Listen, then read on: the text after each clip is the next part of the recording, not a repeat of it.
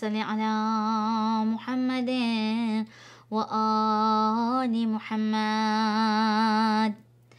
اللهم صل على محمد وآل محمد. اللهم صل على محمد وآل محمد. الحمد لله رب العالمين والصلاة والسلام على خير الأنبياء والمرسلين خاتم النبيين بالقاسم محمد. اللهم صل على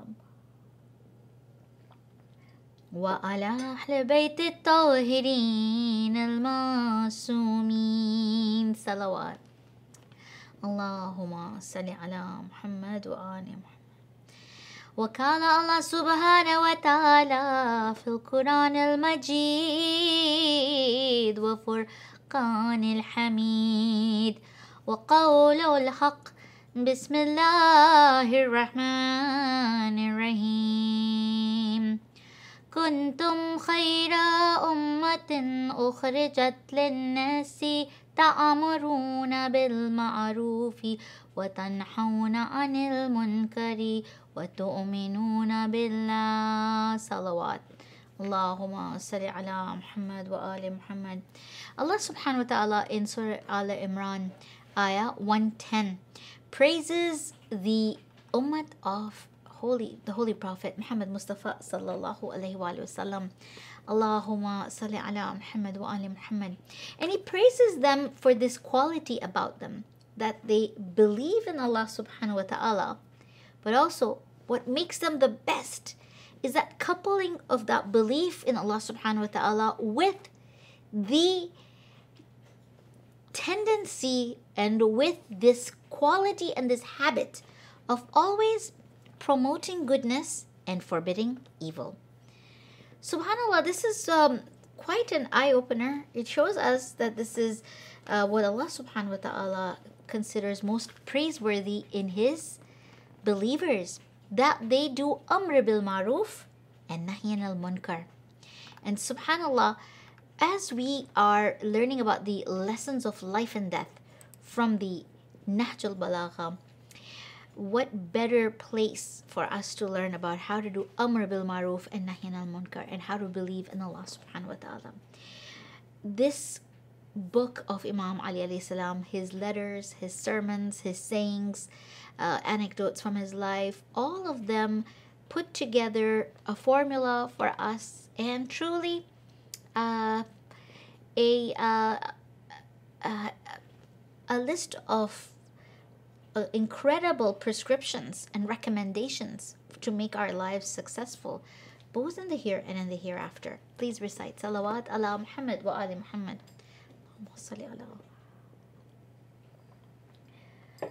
The days of Muharram are going very fast indeed, and we are already at our 6th day of Muharram. And today, as we commemorate the martyrdom of the son of Imam Hassan, that new prince, Shah Qasim alayhi salam, Allahumma salli ala Muhammad wa ala Muhammad, we are struck with the amazing upbringing of the Ahlul Bayt alayhi salam when it came to bringing up the children and when it came to teaching them about what life is all about. The Aimai Tahirin alayhi salam have not only taught their children, but they've also taught their companions, and they've also taught others who were working with them to guide and to govern the Muslims.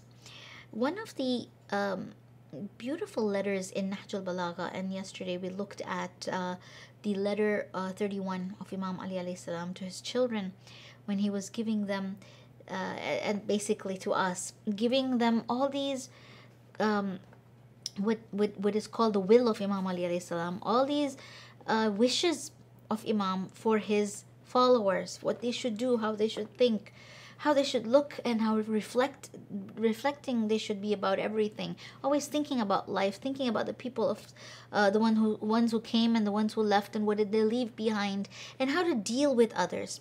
One of the most beautiful sayings that I find really touches my heart, and that from that particular letter, and it's full of amazing sayings and recommendations. But one that really I find it really resonates with me is when Imam Ali alayhi salam tells his children that when you deal with others, do not let them choose how the flavor of that conversation and the direction of that conversation will be. Do not let others insist on how that conversation will move forward. Because often we deal with people who want to argue with us, or who want to hurt us, or who want to really press our buttons and to trigger us. But Imam Ali alayhi salam is giving this idea and this reality to us, reminding us that you don't have to be triggered by others. You don't have to let them take you where they want to take you when it comes to talking or to have any interaction. And often something that starts very negatively with someone being very angry, or also being very judgmental, or saying something that really hurts us and makes us just want to get angry and just rant. Doesn't have to be always that way. You can actually choose how you want that conversation to go, and how that person should be talking to you, and how you want to talk to them. You shouldn't be the one reacting. You should be the one setting the tone. Allahumma salli ala Muhammad wa ali Muhammad. What a beautiful way for us to actually condition ourselves when we deal with people in our lives. Today, as that theme of dealing with others and lessons of life from Nahj al-Balagha, I want to focus on that very famous letter that Imam Ali alayhi salam wrote to his most beloved, what we would call his right-hand man.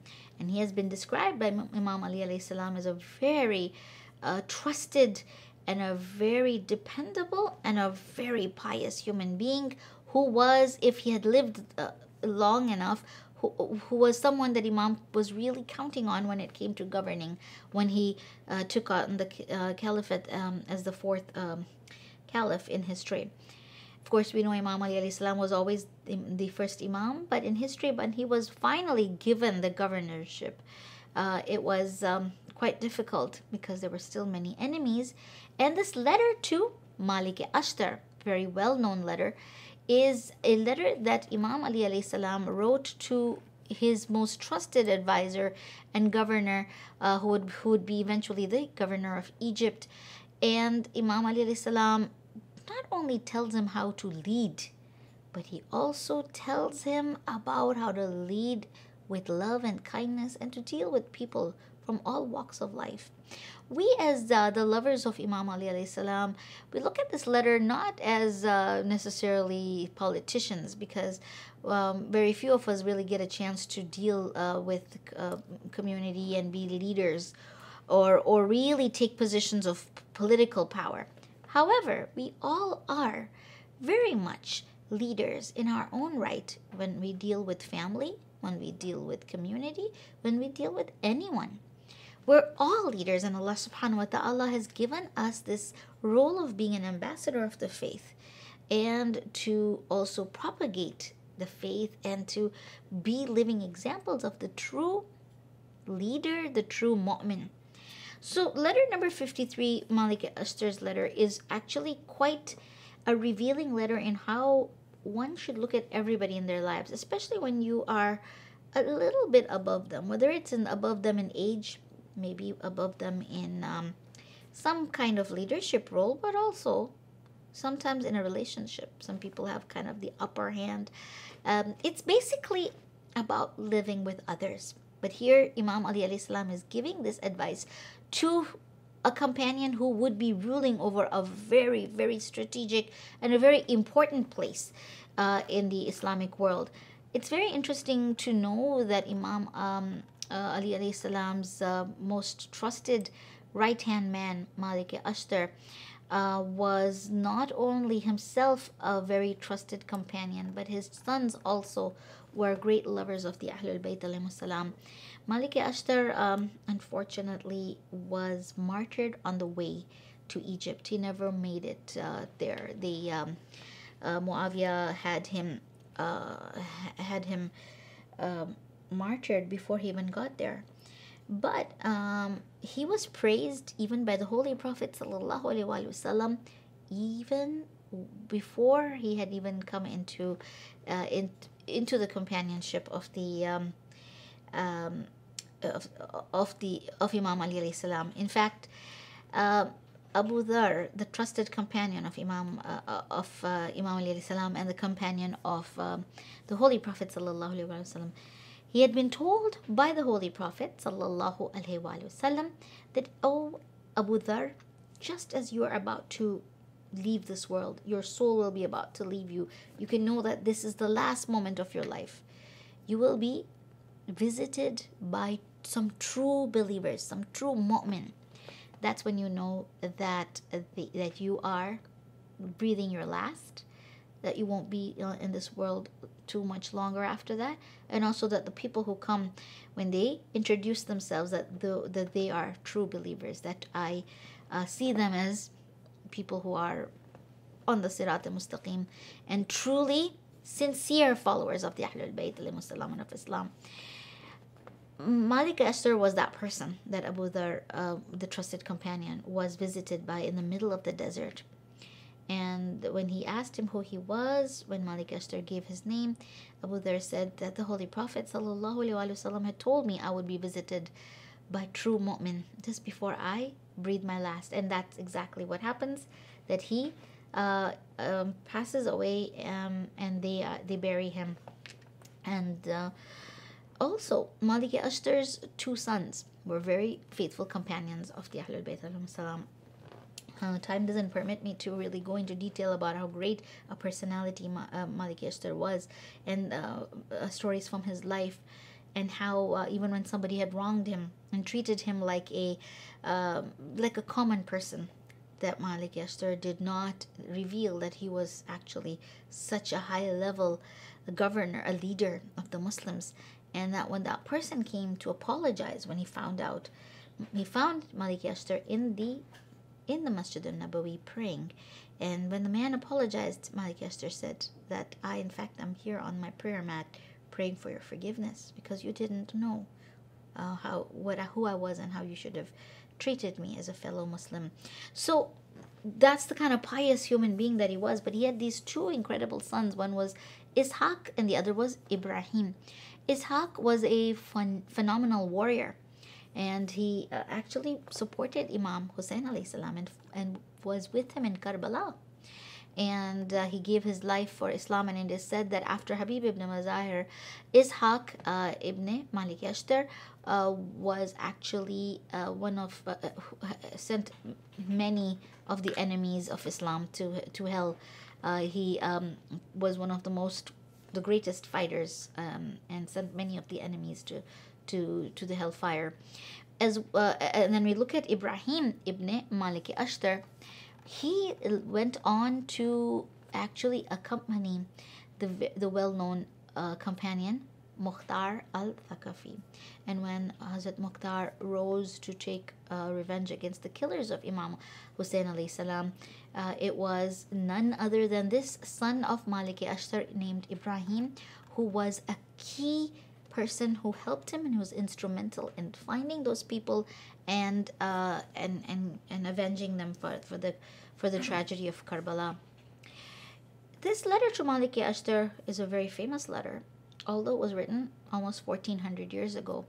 But what's interesting is it's not just us Muslims, but it's also the non-Muslims who have looked at this letter as a specimen on how to deal with people in the world, especially those who are lesser than us that we are supposed to be guiding. The letter has a lot of advice in it on how to deal with human beings, how to also look at the class system of people, the haves and the have-nots, and also dealing with one's army, dealing with one's trusted advisors, how to look at the people, what the people want, what democracy means. It is a very political letter indeed to understand how the world works. But if you look into it deeply, you realize this is general advice for anybody. You don't have to be the king of any nation to have to look at this letter and find something out of it. The UN Secretariat, the Committee of Human Rights in New York, the United Nations, under the chairmanship of the Secretary General, the former Secretary General Kofi Annan. We know famously in 2002, they had this resolution in United Nations. What was this resolution? That the Caliph Ali ibn Abi Talib is considered the fairest governor who appeared during human history after the Holy Prophet sallallahu alaihi wasallam. Salawat. Allahumma salli ala Muhammad wa ali Muhammad. Shows you that when Allah subhanahu wa ta'ala wants to give you status in this world, that even if the people try to kill you and hide you and deny you your actual role and your actual seat of power, that the truth will prevail and your name will always rise above, even if people deny it to you.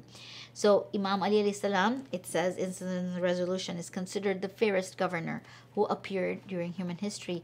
And the World Organization for Human Rights has called the rulers of the world to follow the example of this sound and humanitarian method in ruling that Imam Ali alayhi salam has used. And this letter of Maliki-Ashtar is the letter that has been used in United Nations to send to all the people to teach them about how to be a true leader. And the UNDP in 2002, in Arab Human Development Report, it gave at least 6 things of Imam Ali alayhi salam about ideal governance. And it's because this letter has, about consultation between the ruler and the ruled. It has ideas about speaking up against corruption, against wrongdoings, doing amr bil maruf and nahy anil munkar, ensuring justice to all, achieving domestic development to ensure that your people are happy and that what they say about you matters. It is said that this letter to Maliki-Ashtar has the most number of sayings of Imam Ali alayhi salam. Every sentence has something incredible that can give us so much advice on how to lead our lives. The letter number 31 that we looked at yesterday, the will of Imam Ali alayhi salam, is also like that. Every sentence is worth looking at deeply and just saying, wow, so much wisdom in these letters. So Imam Ali alayhi salam, one of the things, and is in a summary, and then I'll try to go a bit deeper into it in the time that we have. Imam Ali alayhi salam tells Maliki-Ashtar, and this is for all of us, that even if you are a leader, you're just a servant of God. And one of the themes in this letter is that, when you're powerful in anything in life, whether it's in our family, whether it's in our work, whether it's in the world with our money and our status, that you are still a servant of God. Don't forget that. You may be a leader, but never consider yourself a god, that you can make people's lives, and a kingmaker and a changer of destiny. The humility has to always be in a human being, and it's very important for a leader to be a pious person who does sajda, because sajda, when you put your head on the ground, is supposed to make you humble, make you realize, I'm nothing. I am close to this ground. A lot of people who are not used to sitting on the floor find it very difficult, if you've noticed. They don't even know how to position themselves. Even sajda is something that requires the whole body. That's why a lot of people who even try to do yoga, it's very difficult in the beginning to make the body be so close to the ground, and then to make it completely rest on the ground, and to become very close to it. Sajda is like that. It makes a person become very humble, and that is the symbolic feeling it's supposed to give a person, that I'm nothing. I'm putting the most important part of my body, my head, on the ground, and mixing my face with dust, rubbing my nose in the dust. I am nothing, and I could be the king of kings, but I bow to my God. I bow to Allah subhanahu wa ta'ala, the Lord of the worlds, Maliki Yawmiddin. So Imam Ali alayhi salam tells Maliki-Ashtar in this letter that don't give people cause to envy each other. When you are dealing with family members, when you're dealing with people in your circle, try not to do something so that one becomes jealous of the other. And this is about causing that balance in the society. There shouldn't be a have and have not, so that one looks down on the other and one looks up at the other, thinking, if only. And this also talks about the caste system and how, we look down on people who are of certain class or a certain color or breed or tribe. And Imam is cautioning against that. He says, don't put man against man, tribe against tribe, one section of the society against the other, showing us that Islam is a religion of peace. But we're not supposed to be aligning with certain people and getting against certain people and then causing these fights and wars, or being these very sly people who make friends with one person and then incite them to make, do all this politics to make people fight with each other. He says that the best way to achieve this, not causing people to envy one another, is to not be hasty in making remarks. Don't speak too fast. And delay. What a beautiful thing. Delay in delivering punishments. Don't be so quick to, those old leaders of the past. Off with his head. Take this off. Do this. Fire this person. Keep your temper. Don't get overexcited. When we think before we speak, even when it is about children who have disobeyed or done something really bad, take time to think it over. There's no need to immediately punish. You can think about it for a day or two even. And you can tell the person, I'm thinking about how I'm going to be dealing with this. But when you're hasty in judgment and in punishment, you can cause a bigger rebellion. And this is not only in the community, but it is also in people that we're dealing with. Imam also says in this letter that to remain humble and to not be hasty and to not just speak whatever comes to the mouth and to judge people and to think you're God can only happen. This will only not happen if you're constantly doing dhikrullah and that you're remembering that you have to return to God, and that that fear, that khawf ilahi, that knowing that I have to go back to my God. How will I answer for being so unmerciful and oppressive to people who had nowhere to run? Even in homes that, God forbid, where women are being abused or children are being abused, think about it, that how much they will have to answer to Allah, those people who oppress those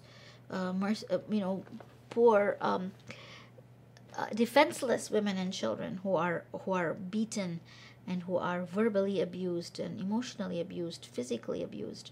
When a person has nowhere to run and you are the one in charge and you use your power to make them feel bad and worse and to punish them, then misuse of power, there'll be a lot to answer to Allah subhanahu wa ta'ala. Imam says, never say to yourself, I am their Lord, I'm their leader, and that I must be obeyed submissively. And Imam says, if you think this way, it'll unbalance your mind. It'll make you vain and arrogant.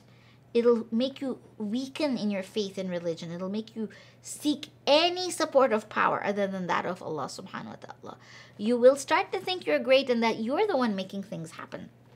Imam says, select honest, truthful, and pious people as your companions. The people who are beside you. A man is known by the company he keeps, but it also makes decisions based on the people that he surrounds himself with. So a leader should be, and any person should be very careful who they have around them. Toxic people, negative people, people who are bitter, suspicious, who are always thinking the worst of people, who are stingy, who are greedy, who are cowardly. All these people can have an effect on how we make decisions in our lives.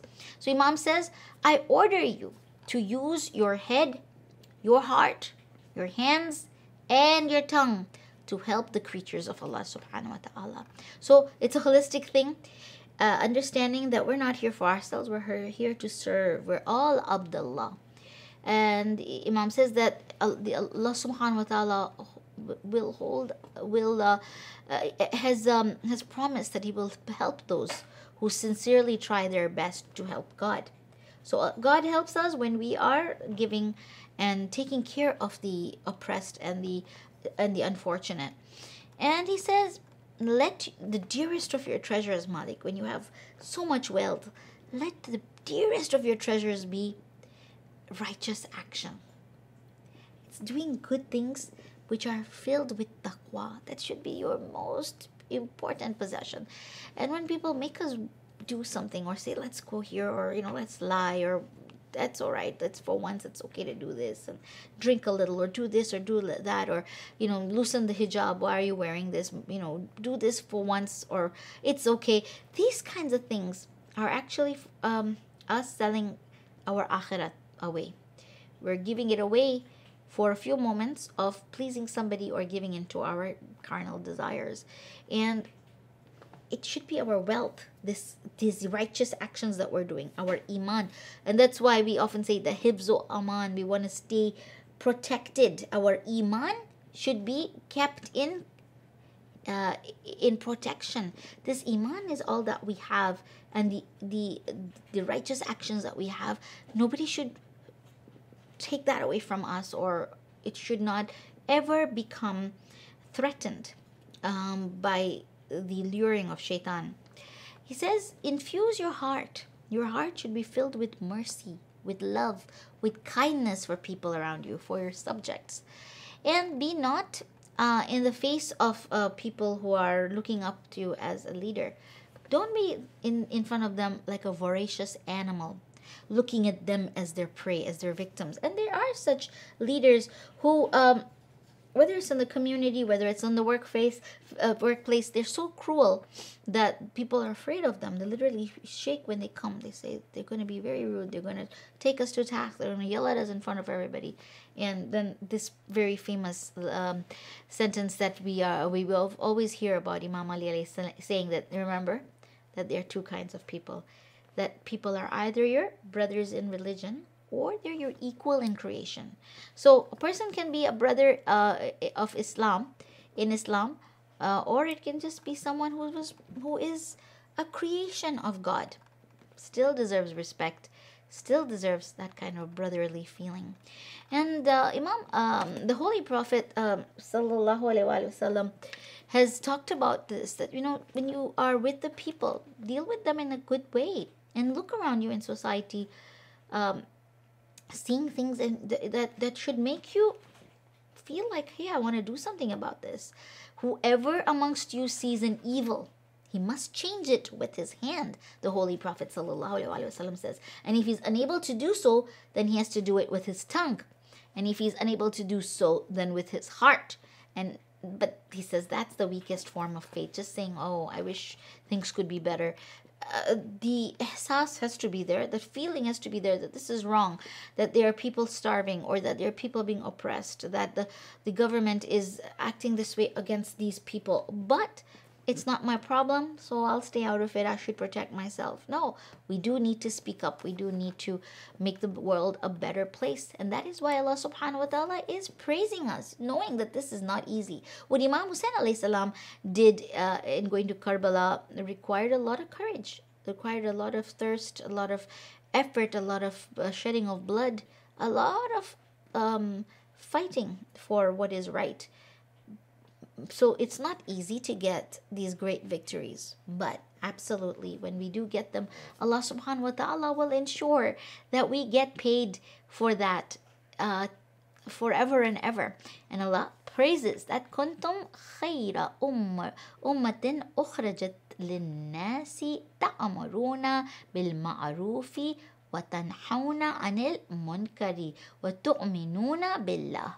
So these are the people, the best of mankind, who promote goodness, who prohibit evil, and they believe in Allah subhanahu wa ta'ala. Imam Ali alayhi salam says that one who refrains from doing this, sits back and just sees people doing bad things, there's a lot of, ghibat going on, backbiting, hurting, plotting, planning. Absolutely, we need to stay away from such people, but just distancing ourselves and not making an effort to be part of the solution makes us part of the problem, makes us part of the crime. So Imam Ali alayhi salam says, one who refrains from prohibiting the evil by means of his heart, his hand, and his tongue, it's like he's a dead amongst the living. So what good is this life? What good is this power if we don't use it to raise our voice for the underprivileged and for those who are who need us? There's a very beautiful simile that the Holy Prophet sallallahu alaihi wasallam used to explain this. It says that the likeness of a man who thinks that, I I'm not going to do anything. I'll just be quiet. What I do doesn't affect them. What they do doesn't affect me.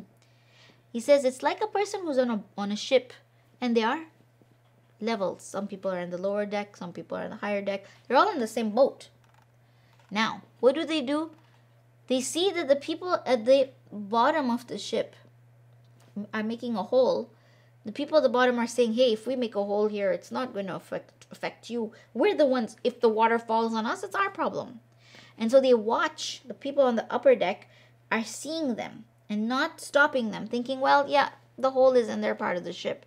Not realizing that when the ship goes down, it's because we're all in the same ship, and if one damage happens to that ship, it affects the whole ship. Everyone drowns. And that famous saying of the Holy Prophet sallallahu alaihi wasallam, that the ummah is like a body, and if one part of the body hurts, then the whole body should feel the pain. But if we think it's not, it's too bad that they suffer, the Muslims or the non-Muslims or anyone is suffering any kind of injustice, and we don't raise our voice, what we're doing is being like these people who are watching someone drill a hole at the bottom of the boat and thinking it's not going to affect us. These things affect society. It changes the flavor of the society. It changes families. It changes human beings. It changes history. And the Holy Prophet sallallahu alaihi wasallam says that if the occupants of the upper deck, leave these people to carry out whatever they are doing about drilling the hole, then all will be drowned. But if they do not let them go ahead, if they do that amr bil maruf and nahy anil munkar, what happens? All of them remain safe. Even though sometimes you're trying to save people who don't want to be saved. They say, leave me alone. It's my life. I can do whatever I want. But when you see what is right, you have to speak up. When we look at the surah Wal Asr, Allah subhanahu wa ta'ala talks about everyone being a person who loses out terribly. But who doesn't lose out? إِنَّ الْإِنسَانَ لَفِي خُسْرٍ إِلَّا الَّذِينَ آمَنُوا وَعَمِلُوا الصَّالِحَاتِ وَتَوَاصَوْا بِالْحَقِّ وَتَوَاصَوْا بِالصَّبْرِ. These are the people who have that faith. They're doing everything right. They're believing in Allah subhanahu wa ta'ala. They're doing good deeds. But إِلَّا الَّذِينَ آمَنُوا, they're doing good amal. They're having good faith and iman. وَعَمِلُوا الصَّالِحَاتِ وَتَوَاصَوْا بِالْحَقِّ وَتَوَاصَوْا بِالصَّبْرِ. They're not just staying on haqq themselves. They're reminding people to be on haqq. They're encouraging people to be on haqq.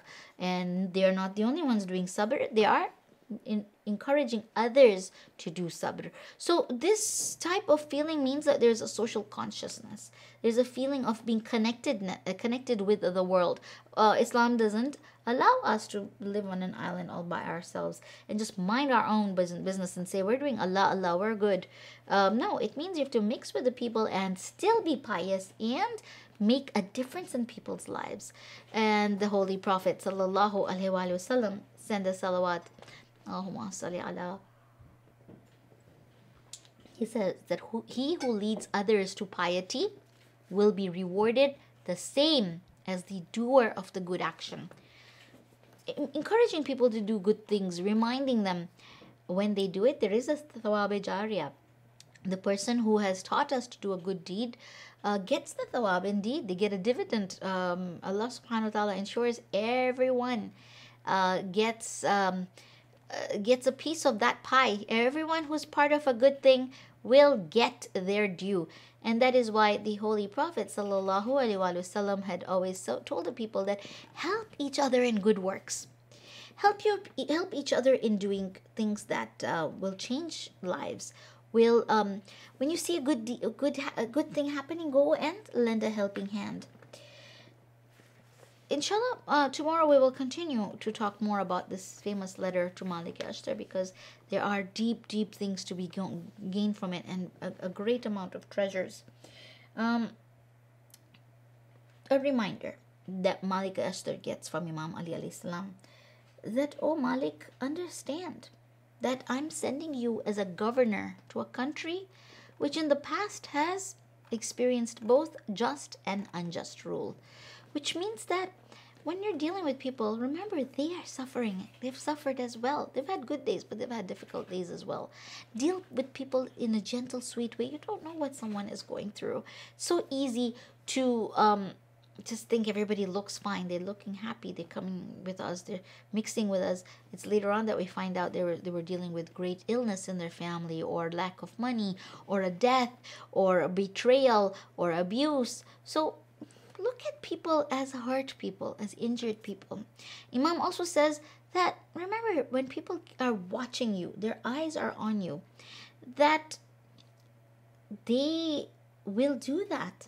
You used to, when you were the underdog, the person who was not in a place of leadership, you used to scrutinize the favors of those before you, didn't you?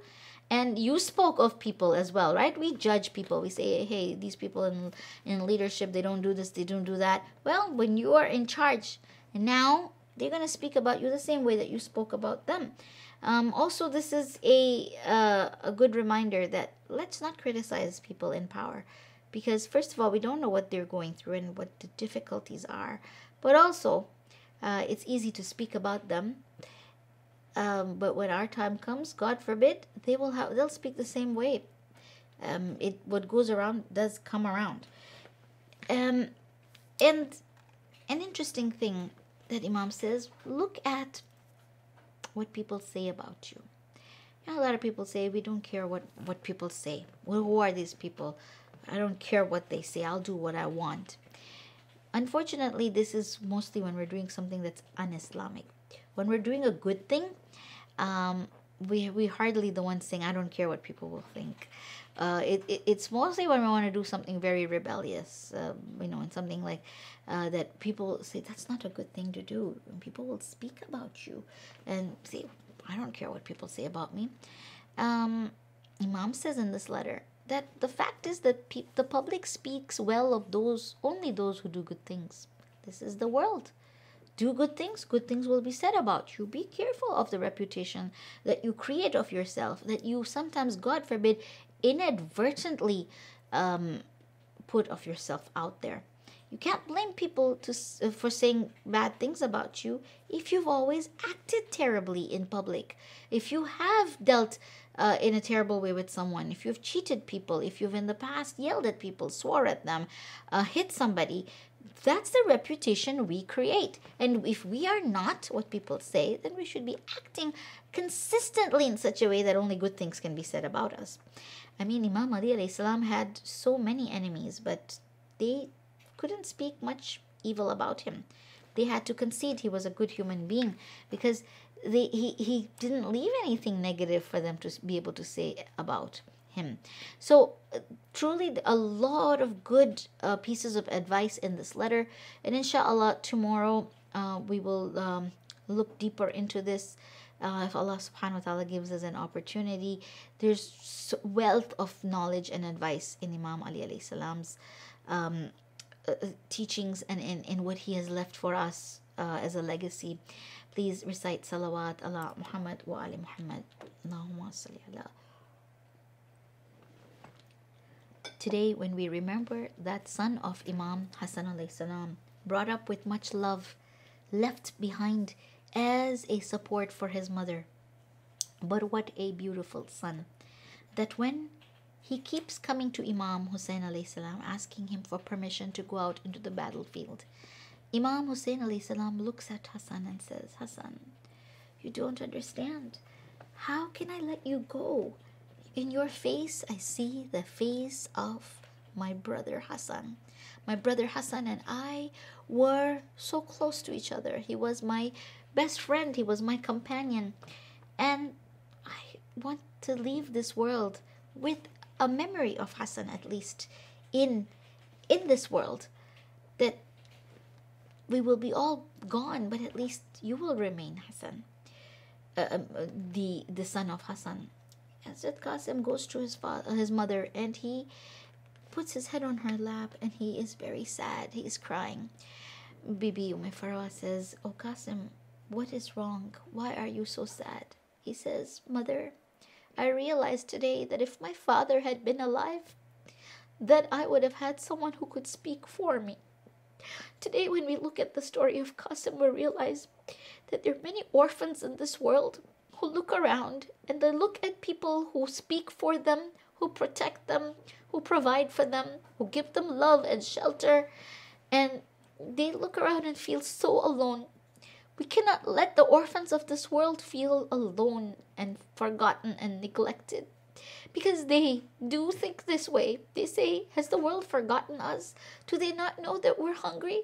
If we had a father, he would have taken us out. That feeling, it comes in an orphan, that if my father was alive today, no one would speak to me so cruelly. No one would treat me unkindly. My protector is not here. Hazrat Qasim cries and he says to his mother, oh mother, if my father was here, alive today, I know that he himself would have allowed me to go to the battlefield. All the other children, all the other young men, their parents are there, their fathers are there to speak on their behalf. He says, oh mother, can you not speak to my uncle? But Bibi Farwa says, how can I speak to Imam Hussain? How do I speak in front of him, my child? Both mother and son shed many tears. Whenever Imam Hussain sees Qasim, he knows that Qasim is very sad. But he says he does not know that I need him alive for his mother. His mother needs him. When Qasim, at night of Ashura, hears all the mothers preparing their children for the battlefield, he's sad. He says, I will not get this opportunity. I do not get to make you proud of me, oh my dear mother. The day of Ashura, as all the companions one by one are martyred, Auna Muhammad also are martyred. That is when Shah Qasim cries. He says, oh my mother, what have I done wrong that Auna Muhammad get to go and give their life for Mawla Hussain, but I cannot do so. That time, Bibi Farwa says, this is truly a time of great musibah for us, oh my dear son.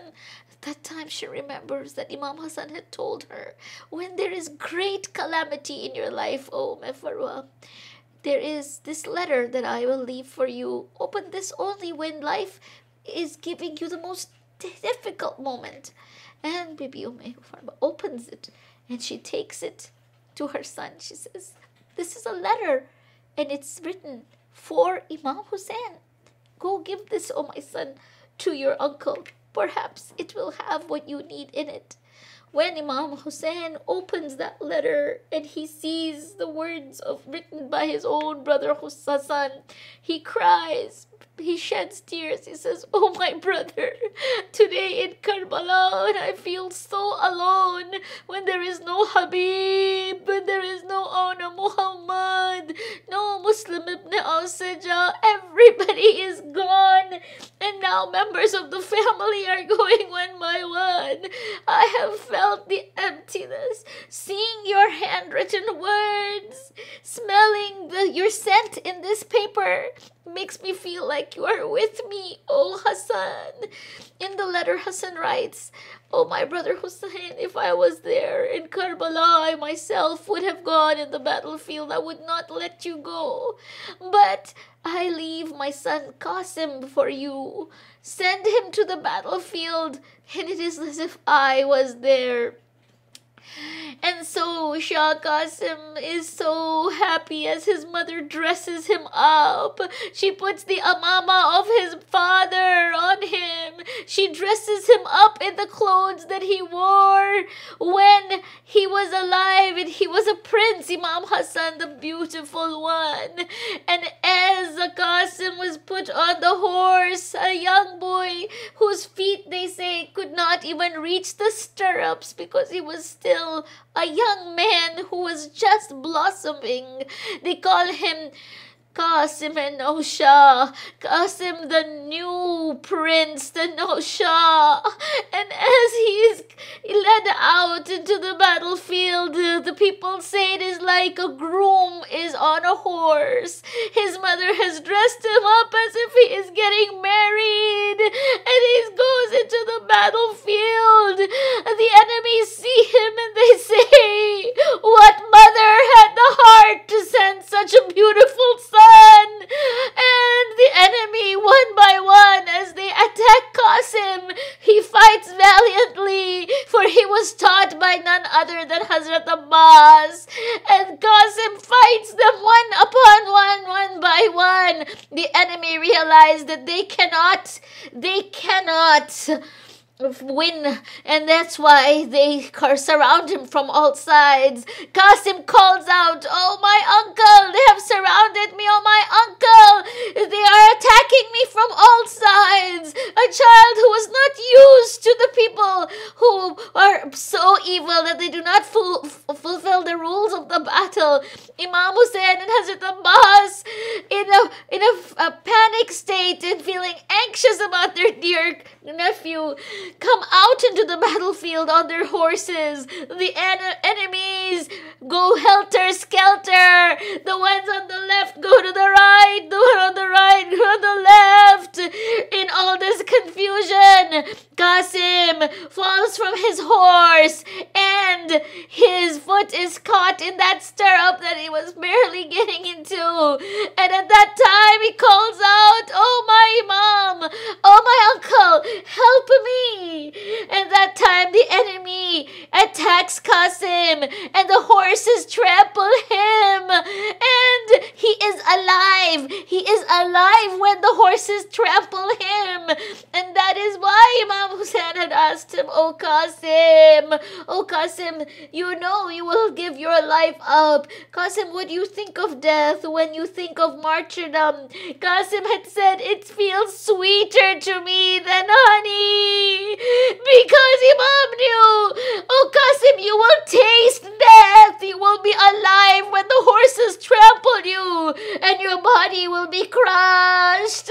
Imam takes his abaha. He puts pieces of the body of Qasim on it. He makes a bundle of the body parts. He puts it on his back. He says, Allah la'natullahi ala qawmi zalimin. Oh Zainab, oh Kulthum, oh Farwa, look, I bring the pieces of Hassan, my brother. Allah la'natullahi ala qawmi zalimin. Matam Hussain.